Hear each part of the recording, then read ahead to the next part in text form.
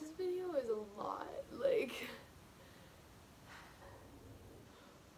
Okay, I've regrouped myself.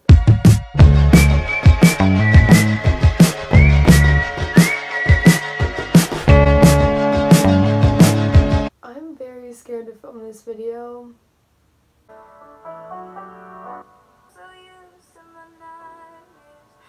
What's up, guys? This is one of the first videos I filmed this year, and I just decided that I wanted to be super real and authentic and try and just like reach you guys this year. And even though I don't have like a huge following, if I can inspire or impact or give some helpful advice to at least one person, then I'm winning. So I asked you guys on my Instagram and my Snapchat to ask me questions or give me something to talk about in a video where I'm being completely real and raw and honest. I picked out 3 or 4 questions from all of them because a lot of them were the same. I want to be in depth with each of my answers. I didn't want this video to be too terribly long because I already feel like it might be. So I'm just going to go ahead and get into it. And I hope you guys see a different side of me that I maybe haven't shown yet. I actually don't think I've ever done like a sitting down video before other than a haul, but that doesn't really count. I'm excited and I'm scared and I'm nervous, but I'm also ready to do this. So I hope you guys enjoy me exploiting myself on the internet. One of the first questions I got asked was, what is my biggest regret? I actually had to FaceTime my best friend and have her help me decide. For me, a biggest regret would be a decision I made or something that I did that changed my life forever. I haven't done anything like so drastic that it's changed my life. I came up with a few things that I've done repeatedly that I wish I would have learned from sooner. So the first thing is, whenever I was in high school, many of you might know, I used to, drink and go to parties. In the moment, it was like I wasn't valuing or thinking about the future or like what else could I be doing that's going to be helpful to me in the future right now, rather than getting drunk with some friends. I wish I would have realized that earlier and not disappointed my family so many times and put myself in situations that I shouldn't be in. I wish that I had the self-respect that I have now, or that I'm at least working on trying having now. I wish I had that more, or it was more important to me in high school like it's important to me now.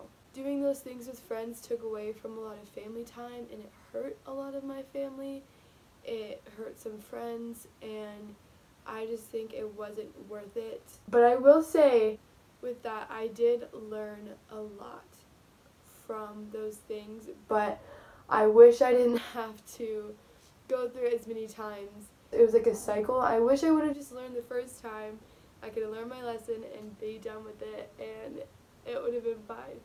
So that's one big regret, I guess, just not respecting myself enough to know what's the better option. Another big regret that I have, this one is actually something my best friend told me. I've asked people multiple times in the past, what's like my biggest flaw?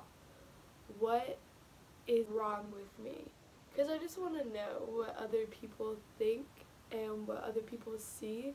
Because what I see is so much different than what everybody else sees. Which is, I guess, a good and a bad thing because I shouldn't care, but I was doing it so I can grow and learn. Because maybe there's some huge thing that like nobody likes about me and it's a really bad thing. Luckily nobody said anything like that. Comment down below. I'm kidding, please don't. 2 of my best friends that I've had for so long have always told me that I doubt myself and that I don't give myself enough credit and that I'm way too hard on myself. And it wasn't until this year that I really realized, like, I'm so hard on myself because I compare myself to other people, I compare myself to my siblings. I always think I could be doing more, and I'm too scared to try new things because I'm scared I'm going to fail or I'm not not going to be good enough at them. And most things that I've tried this past year, that I actually started doing them, I've been really good at them, and I've had so much fun doing them, and I've learned so much. And it just goes to show that, like, you shouldn't ever doubt yourself, and you shouldn't be scared to try something new just because you might not be good at it. And I know this sounds super cliche. I just doubt myself. I don't know how else to say it, but I think that's one of my biggest regrets, because I could have done so much and be so much greater if I wasn't so fearful of who I am. This video is a lot, like... And we're moving on to the next question because we just need to move on. Another question that I got was, what was my biggest struggle moving across the country like I did? And I liked this question because I'm actually about to do the exact same thing and move back across the country. Honestly, the biggest struggle for me was not the actual moving part, but the leaving my best friends and my family and just my relationships with everybody there was literally the most heart-wrenching, heartbreaking thing I've ever been through. I don't even know how to describe what it was like leaving the house that I had grown up in for 18 years and the town I had grown up in for 18 years and the people I had been with for that long. Come the end of summer, I pack up and leave everything I've ever known in this tiny little town. It was just a lot, especially at the place that I was in, because me and my boyfriend of almost a year had just broken up. I was already heartbroken, and then moving to a new town where you don't know anybody, trying to find a job and trying to meet new people.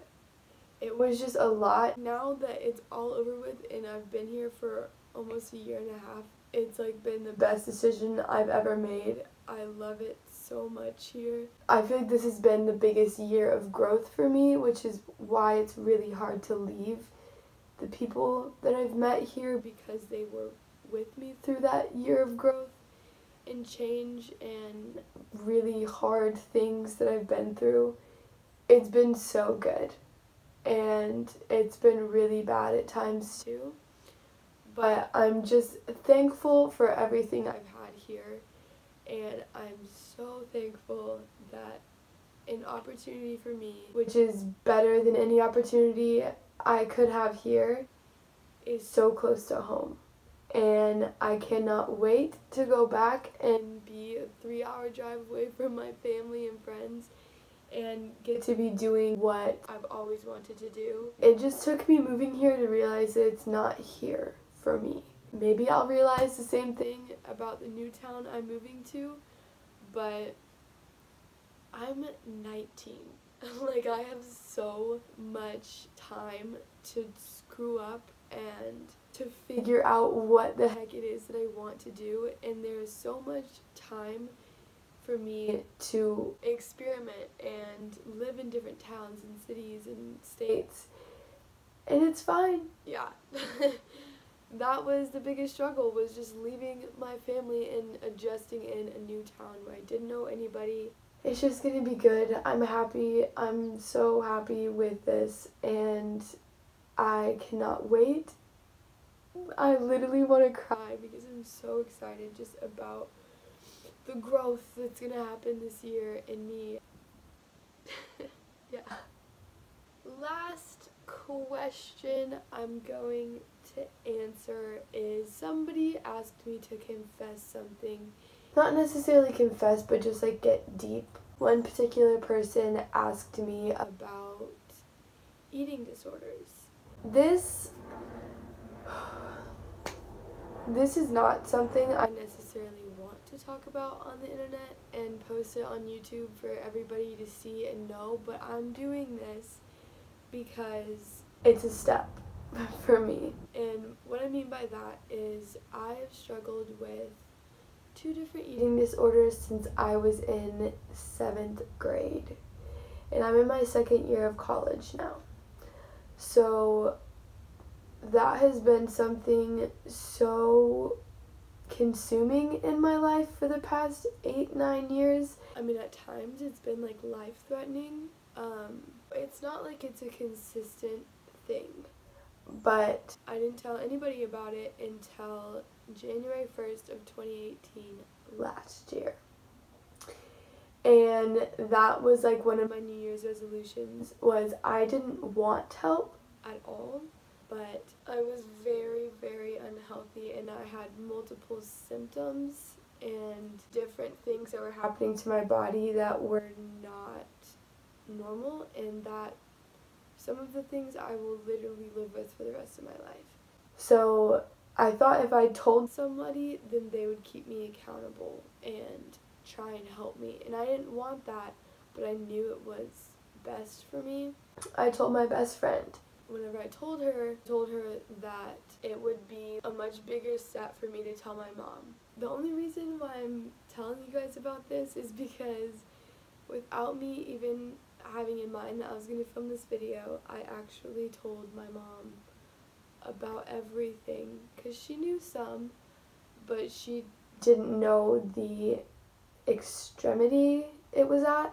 I told my mom like 2 days ago, and it was such a good feeling, and it's just so nice to finally tell people, because it's a step in the right direction and a step for healing. I'm telling you guys this because if any of you guys are struggling with this or anything, this is like your wake-up call to at least make the first or second step in an attempt to help yourself, because it's never going to get better if you don't do that. I'm proud of myself for taking the first step in getting help.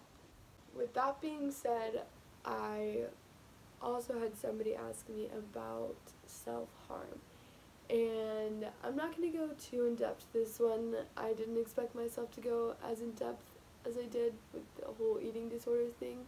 I will say, just like the eating disorder, it took me telling people about the way I was feeling and what I was doing to my body to get better. I am 2 years clean of any type of self-harm, and that's really freaking awesome. If you're struggling with it, talk to somebody who you know and love and care about. Yeah.